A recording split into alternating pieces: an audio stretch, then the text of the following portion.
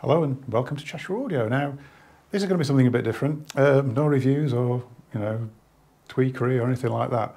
I actually spotted something in our attic the other day. I've been sort of, obviously the usual things, sent up to get the Christmas decorations. And over in a corner, I spotted something. I thought, I don't believe I've still got that. And what it was, years ago, and I mean years ago, probably 25 plus years ago, I sort of realised I had enough bits and bobs of record players kicking about, probably to make a new record player. And rather than walking away from that idea and not doing it, I actually built something being the word, and it was a bit of a Frankenstein, because it was a bit of Roxanne, a bit of Pink Triangle, a bit of Riga, a bit of all sorts of things going on in it. Sort of design principles from here, design principles from there, all botched together into one design. It was actually quite well thought through, and I'll show you in a sec. I've actually brought it into the shop. It's here. It's pretty well disassembled, so you might have to use your imagination as to what was going on with it. But I did use it for a couple of years. I actually did use it for a couple of years. It wasn't very good. I'll admit it. It wasn't very good. It sounded very ordinary. It didn't sound special at all. Considering what it was made up of, it should have been a lot better. But I think it taught me an awful lot about turntable design. I thought I kind of knew stuff, but actually I think the fine details must have been a little bit at the time beyond me. So yeah, let's turn the camera around and I'll show you the monstrosity itself in all its glory.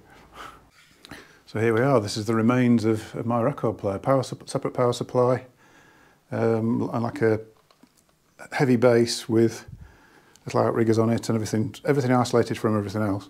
If you sort of imagine the bearing would sit in there. It had a pink triangle inverted bearing. So I imagine the platter would be sort of around here, like that. Oh, God, sorry. That tone arm, I've just rested that tone arm on just to give it a little bit more of a feel of what's going on with it, really. Actually, the design of it is sound. The bass, yes, it's MDF. I mean, I suppose at the time I was sort of limited with materials. It's MDF, but it's not just 3 bits of MDF stuck together. It's actually routed out. The central piece here is just a frame, and it's actually filled with, I can't remember now. It was a mixture of lead shot and sand or something like that. It's incredibly heavy. It sits on Zobothane feet, so it's got a little bit of suspension there. The motor is mounted onto a bit of Zobothane. This wood is called, I had some of this in my garage, it's called leadwood, and it's extremely dense. It's really, really heavy and very, very dense, hence the name leadwood. So I routed it into a circle, well, machined it into a circle, and mounted a pink triangle motor, pink triangle cum Lin cum Riga motor within it. The idea being that all the vibration of this will be either absorbed by here or absorbed by the mass of the actual plinth. And then there's the next level holds the bearing. That is isolated from where the motor is, because it's actually sitting on Roxanne Xerxes suspension. If you'll notice, this is mounted at 3 points here and at the back over there. But then the arm board, which is this part, is mounted sort of offset to that, so that the mounting points aren't lined up with each other. The mounting point for the arm board is there and there and there. So any vibration from the tone arm has to go all the way down the tone arm, all the way around here, down into here, and then find its way through here. So it's actually everything's isolated really well from everything else.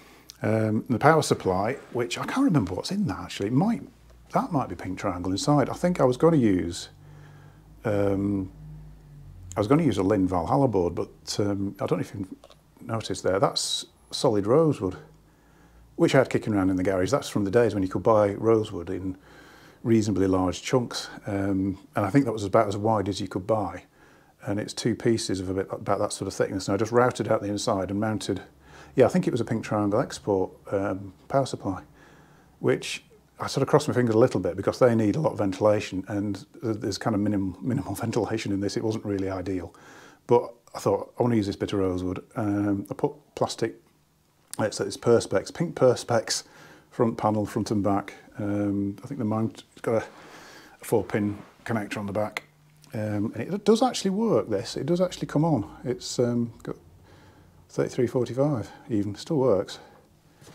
Whether it actually powers a turntable is a good question. It's certainly not powering this one because for some reason I snipped the plug off. So yeah, I don't know quite why. It's probably had a nice plug in it I needed. So yeah, I sold, the main bearing's gone, sold the bearing. Platter, probably I've still got it somewhere, I don't know where that went. Tone arm I sold, I can't remember what tone arm it was. I think it might have been a Roxanne to Briz tone arm. But yeah, yeah, so we've got rosewood with perspex, a little knob from RS, big lump of dead lead wood with the motor in it. Should have sounded great really, but it just, to me, it just sounded really flat. It didn't sort of have any get up and go. I think this part of it was fairly sound. Now, whether or not it just either wasn't enough mass or it was the wrong kind of mass and it was still letting resonance through, I don't know.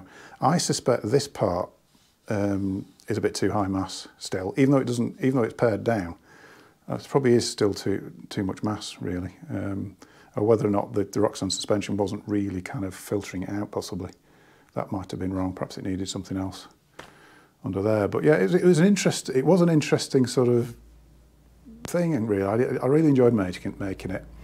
I was actually quite disappointed with it when I used it, but I don't think I used it for a couple of years until I think a really cheap Sondeck came along, which I couldn't say no to, and bought that and replaced, and it just went in the loft, and then bit by bit I've sold bits off it. But yeah, you do these things, don't you, really?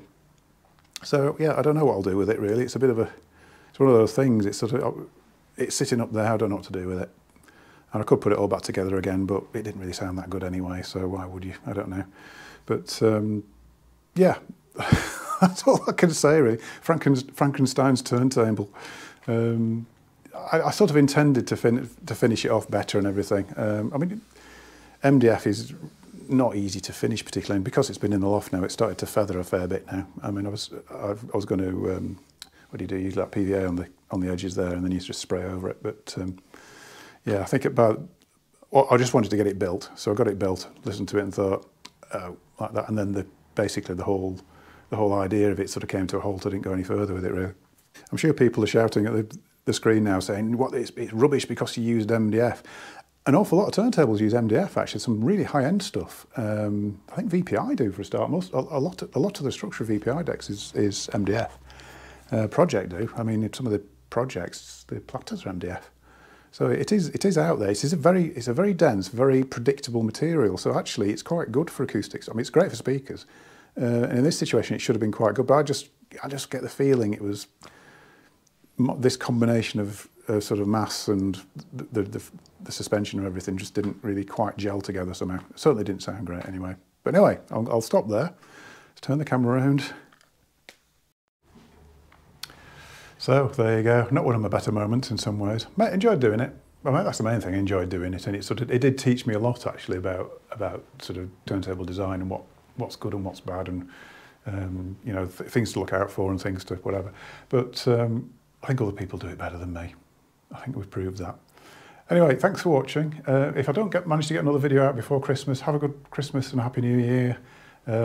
We're struggling a little bit to get things out to people now because the postal strike is affecting everything else. It's affecting the couriers as well. So next day deliveries are taking over a week at the moment. So that puts us beyond Christmas already. So yeah, it's been a bit of a weird year for that really. But anyway, like I say, have a good Christmas and a Happy New Year, and I'll see you in a future video. Thank you very much.